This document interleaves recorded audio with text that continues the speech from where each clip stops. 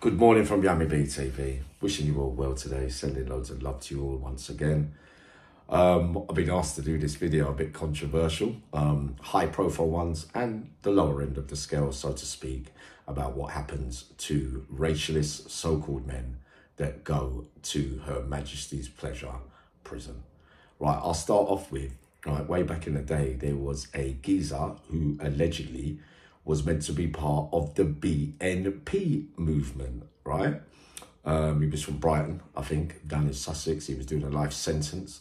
When it all came out, now, he converted to Islam, right? So one of those mornings, whilst I was on the wing with him, the news report on TV was outside the prison talking about an extreme far right BNP member has now converted to Islam, and that if a far right man can be radicalized in our institutions, but that means anyone could be susceptible to being radicalized by the great faith of Islam, right? Now, what made me laugh is when they say that kind of stuff, I always believed, with the high profileness of being a BNP member, and he came on the wing in the Cat A's, this geezer. He wasn't running from nobody, but was it a chess move to convert to Islam, or did he genuinely fall in love with Allah and the religion? Not for me to say on that particular thing, but I will tell you that I done a couple of movements with him, right? Because remember, I was running up and down doing jobs for people by way of violence and that kind of stuff. And I ended up doing a couple of bits and pieces with him, right? Now, it could always be said that a man in such a very vulnerable position, because a couple of stories I'm going to give you later on in this video, where violence is seriously inflicted on so-called racialist men, for him to be brave to go on the wing anyway, and a chess move or not, to go to convert to Islam, right, and take on the mantle of being maybe a hitman for the Brotherhood in prison. Again, some of it facts, some of it fiction. We won't go into that. But he escaped. He didn't really get trouble too much. But so he's probably the only man that I know with such a high profile far right, so they say, BNP movement, to go on a wing and face the music. The only thing is that I heard that when he left Whitemore Long Lartin and he ended up in Franklin, he wasn't on the dean, so to speak, as much as he was when he was surrounded by the Brotherhood, if you get what I mean. Because Franklin, at that stage, there was a lot of interracial religion wars going on at that time, and for him to drop in at Franklin, you would be expected to really get touched up there for all the other stuff that was going on in those other category A's, right?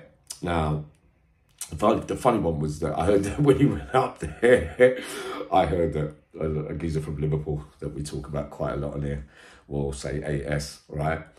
Put his arm around him and said to him, you take off that gown now, blah, blah, blah. You don't need to be going, these are the kind of politics that happen in those category A's. And, when big other figures put their arm around you and sway you back, then obviously if it did happen that way, I wasn't there, then he couldn't have been as religious as, what he was saying he was, or what he was showing out, or unless he was going through a confused period, if you get what I mean. So he went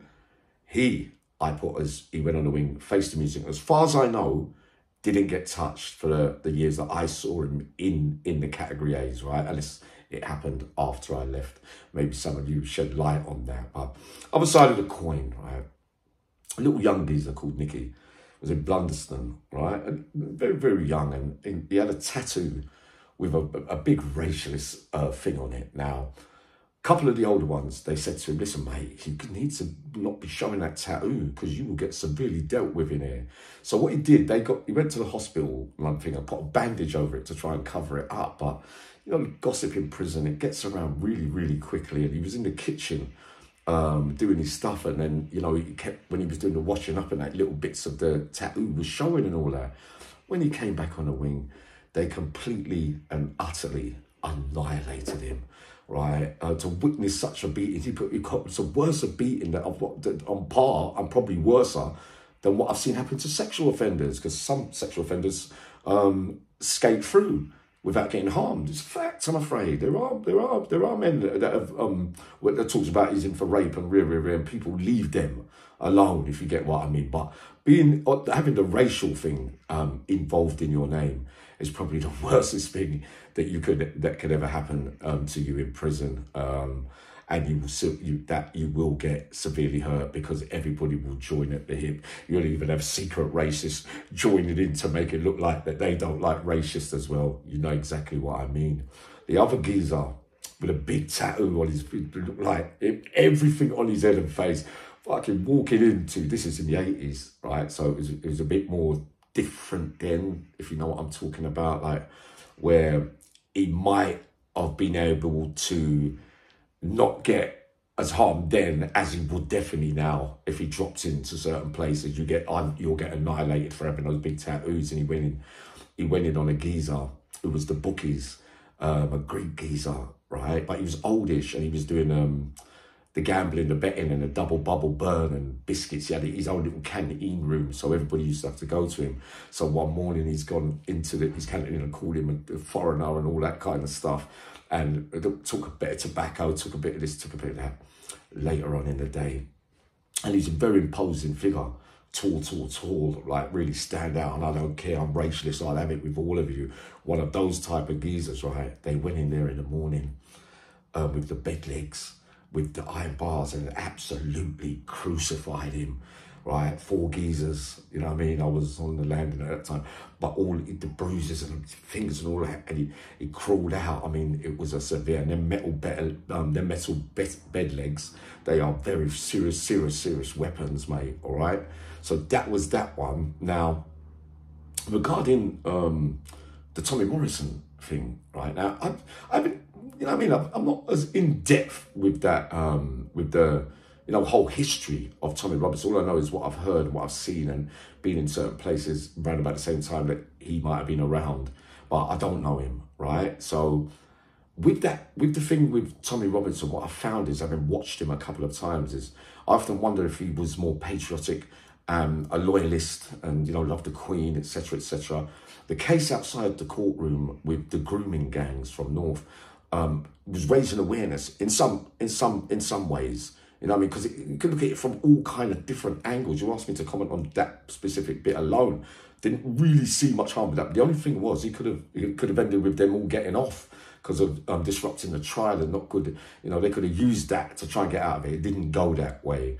But his character in general, how he was in the younger days, maybe now in later life, I can't really.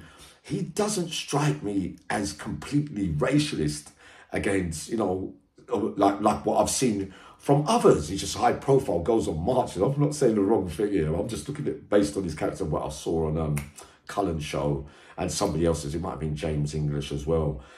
He explains himself on certain things very, very well, but obviously loads more of you will say, no, yeah, I mean, nah, he is his absolute thing. Well, I take that on board.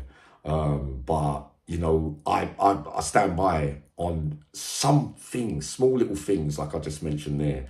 I would give him the benefit of the doubt on those things. So unless you've got more knowledge with other things and that kind of stuff, which you might have in everybody, it's divided up, isn't it, with him as well. But yeah, I can't really comment too much more on that. I don't want to get myself into trouble. But yeah, that's my opinions of watching him on TV and the way that he comes across. The media haven't really helped. The media make it all the worse. But then, if you're going to go on marches, you've got to have to expect that in a country like this. My days, you know, some of those marches. I was looking at one this morning on Britain's First or something like that, right? It's really, really, really, really imposing. You know what I mean? It's almost like frightening, isn't it? It looks like is it the Ku Klux Klan meant to be America? When I saw them all charging, I was thinking, but it's like the old days of like a football match in the 70s and 80s, but the hatred and the you know, the energy coming off them all. My God, boy. Was there one more? Hold on, there was one more, wasn't there? I had one more to tell you about. Done him. All right, so we leave it. But those of what on two sides of the coin, where one didn't get touched when I was there, converted, and the two that got the serious beatings. Not to touch you too much on the high profile stuff. Come on, Yami, I'm sure you had one more for them that you might have been. Leave it. 10 minutes is enough, isn't it? All right, we'll use this as a part one. Remind me of some more names, all right? But this is a quick one this morning. I'm coming up to do a video on Matt Legg shortly. Sending loads of love.